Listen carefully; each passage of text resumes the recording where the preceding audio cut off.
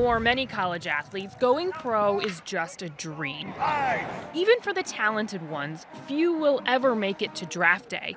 Instead, for all of their hard work on the field, they get the promise of a free education. But more and more, it's becoming clear that in many cases, their degrees are worthless. Mike McAdoo chose to play football for the University of North Carolina, not just for its winning record, but for its academic reputation.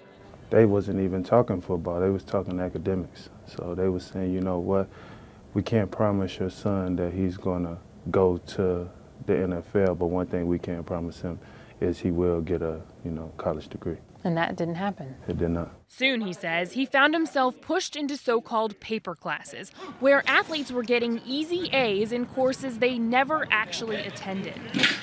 To be honest, I think the NCAA is, it's kind of crooked. When the academic corruption was exposed, the NCAA decided not to punish UNC. Instead, it went after athletes like McAdoo, who lost his spot on the team, eventually dropping out.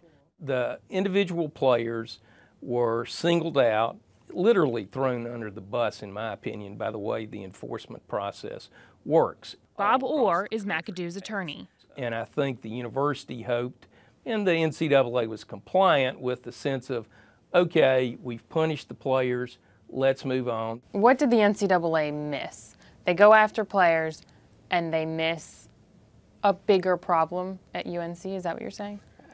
I don't know that they missed it, I think they ignored it. Is it correct? California Congressman Tony Cardenas wants to know if that's true. He's writing a letter to the NCAA asking why the organization is not taking a closer look at what he describes as academic fraud at UNC. We have way too many examples where people were not investigated, where universities were not investigated, and you have people who admit that they are either illiterate or they didn't get an education while they were performing at a wonderful pace on the field, on the court.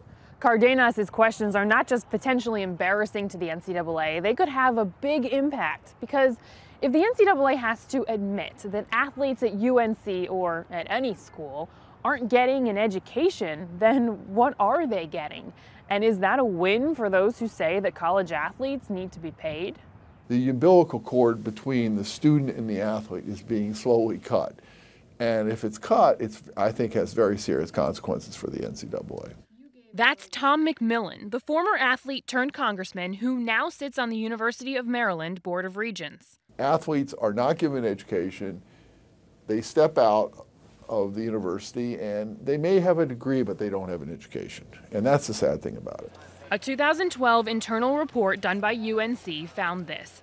Despite what one might imagine, there is no evidence the counselors or the students or the coaches had anything to do with perpetrating this abuse. Here's the university's athletic chairwoman last September. I don't think there's a student on this campus that doesn't look for some easy classes to balance out their schedule.